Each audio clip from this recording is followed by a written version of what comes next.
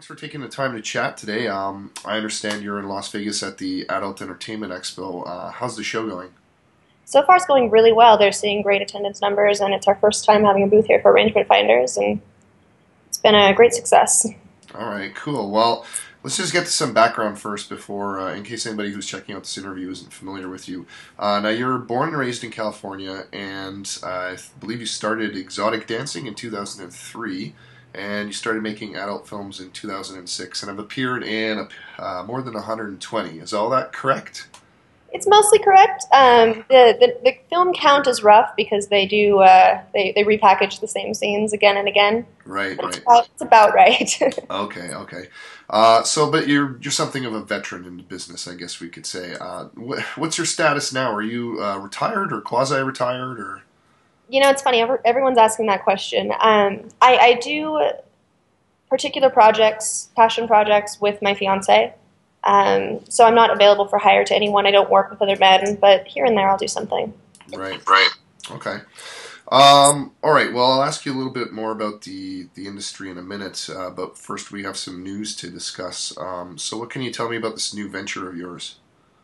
Today we announced that I'm coming on with Arrangement Finders as their president. I've made an investment and we're going to be expanding the company, getting as much growth as we can. We're starting a $10 million TV campaign and we're just going to blast out of the gates. Right. Okay. That's interesting. Now, this is a company. Correct me if I'm wrong, but is the website? It's based in Toronto, right?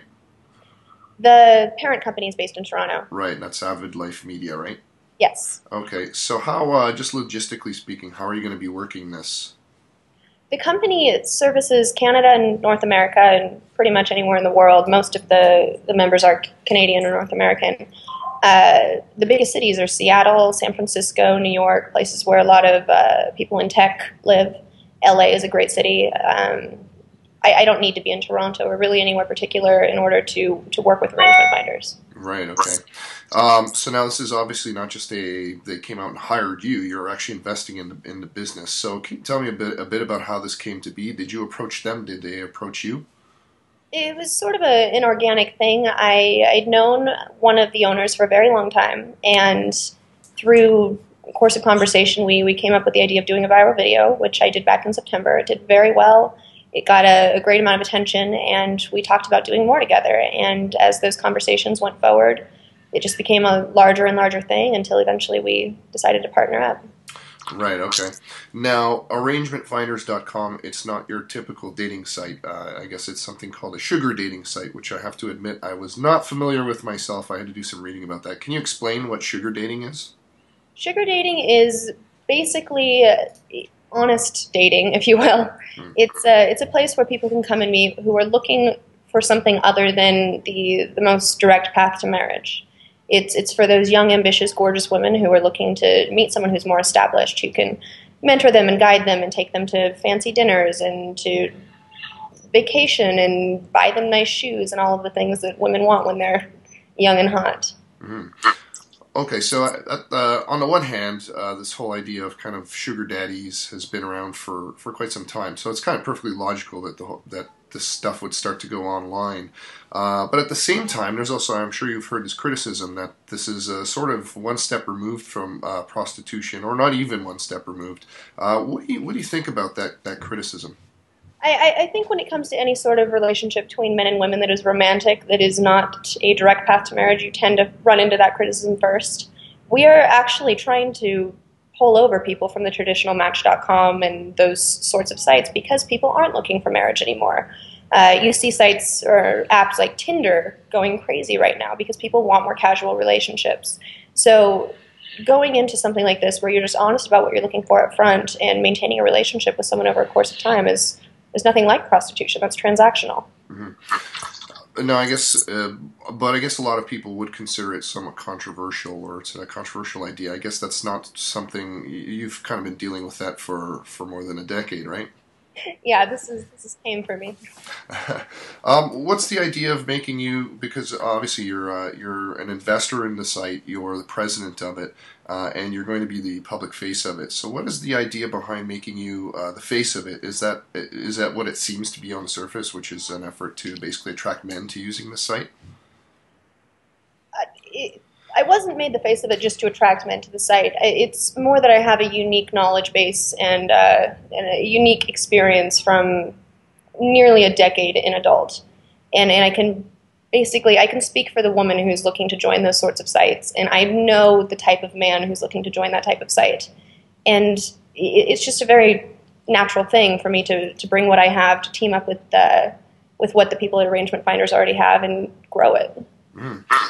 It's good you mentioned that because I was going to ask you what sort of men and women, I guess, would you say are looking to use a site like this?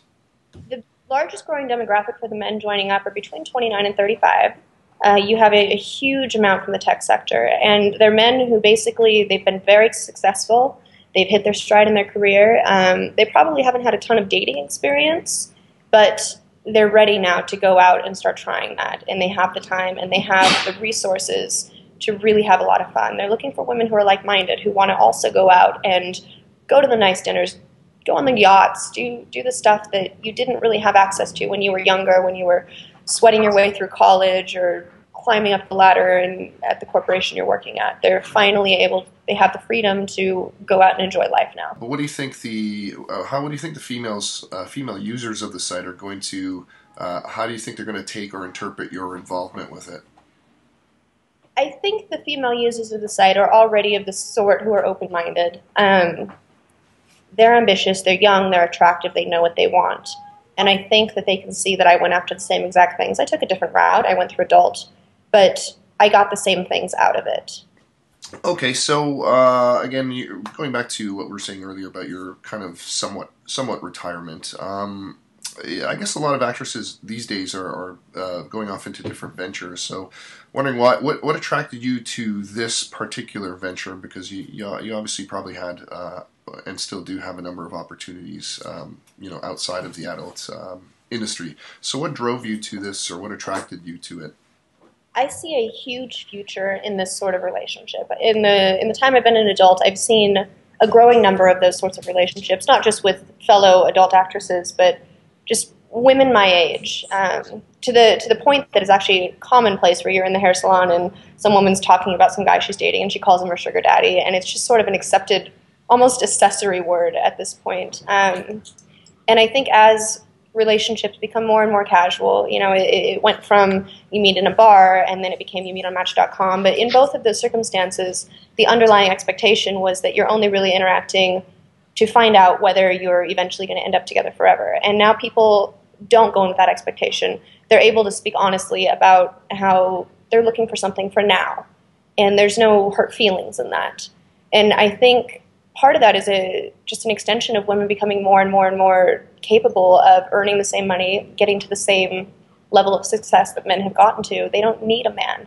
And you don't need marriage forever to be successful. You don't have to be the family man to be successful in sales. You don't have to have that image anymore. So without those pressures, you can just go out and do what works for you right now. Sugar dating is going to work for a lot of people right now, and that's only going to grow. Okay, and there's just a quick Google search of sugar dating. You type that in, you get a whole bunch of hits there. There's, I guess, a lot of these websites.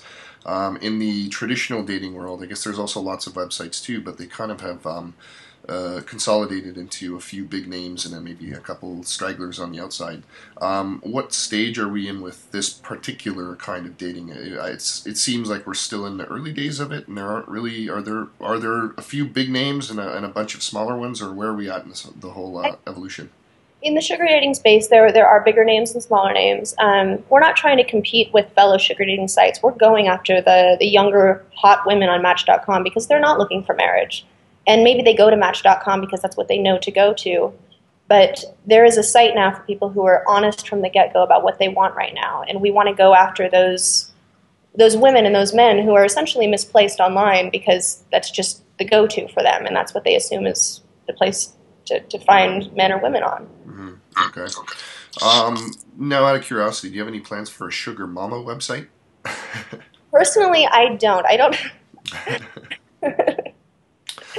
In the future. I don't even know if that's possible, but all right. I'm going to ask you some general questions about the adult industry. You probably don't remember this, but we actually spoke way back in 2009. I was working on a book that touched on the adult industry, And it was actually at the Adult Expo that we talked. And at the time, I know many people in the industry were really worried about piracy, file sharing, and the YouTube sites, like sites, where they're posting all that content for free.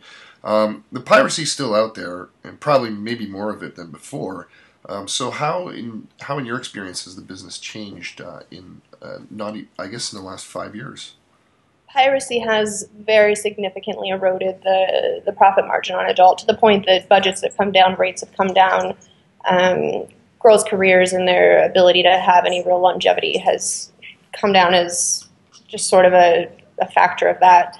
It's on the one hand, it has gutted the industry. On the other hand, it's completely forced women to take control of their own careers and find a lot of different avenues to bring money in. It's not just that you get paid as an actress anymore and that's your livelihood. It's you make a name for yourself as an actress, and your money comes in the form of toy deals, of appearances, of there are girls who are paid to write, who are paid to do mainstream acting. I mean, basically anything where you can drive traffic and people want to pay for your traffic, you're going to monetize that.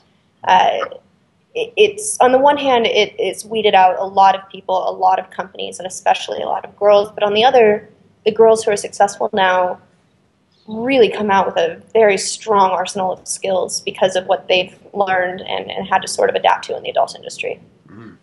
That's interesting. And aside from the individuals, though, what are the producers, the companies doing? Obviously, there's takedown notices and threats of lawsuits against people who are pirating and all that stuff. But what's the industry doing as a whole to make sure that it has a future? How part of my book was talking about how the adult industry is innovated. So what are they doing in that space? There is a lot of thumb in the dike with the piracy thing. We send out the takedown notices. We try to stay on top of. The problem is once a file gets to a torrent site, you're just done. You can't really get it away from a torrent site. But there's takedown notices. You start making deals. One of the ways you can see some sites that have really stood out by making a very unique sort of content and being extremely vigilant about piracy.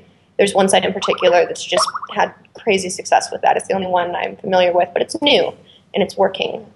Which site is that? It's blacked.com. They launched this year, and they have been very, very, very vigilant to the point that they track their members, and they can find out who is taking files off the site and posting them just by member activity.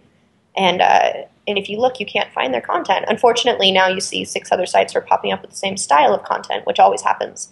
But no one's reproducing it perfectly. And that's going to be one way. So it's a matter of very high-quality content in a style that stands out. So essentially creating a niche that is artistic.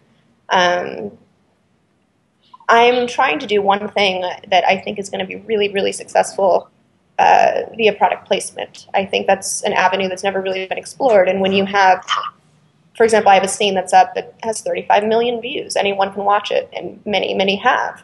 If someone had put in some sort of product that's branded right there, 35 million people just saw it. And I know people don't want to be tied to porn, but porn drives traffic. I think it's more than 50% of searches on Google end up with adult sites. That's where people go. And to completely discount how powerful that is sort of just you're shooting yourself in the foot. Mm-hmm. So I'm going to try to do my best to spearhead the idea of product placement in porn. I can't see how it would fail for the companies who are willing to take the risk. That's interesting. What? So you mentioned that it's happened. Some brands, I guess, have tried this. What sort of products are we talking about? Is this like, would they be like adult products, or would they be like Coca-Cola or Nike or? Easiest to begin with. It's going to be an upward battle. The easiest are the lingerie companies, the toy companies, the companies that already are considered adult, the ones already at, for example, an AVN show, because they have no problem with porn. But then you want to get into, it would be amazing. Why can cigarettes not advertise with porn? There's nothing banning that. And they are a huge, huge company that really can't find a lot of places to advertise. Why would they not come to porn? That's one example. I mean, there are plenty of places you can go. Do I see Coca-Cola advertising with ManuelFerrara.com anytime soon? No. But, everything starts somewhere.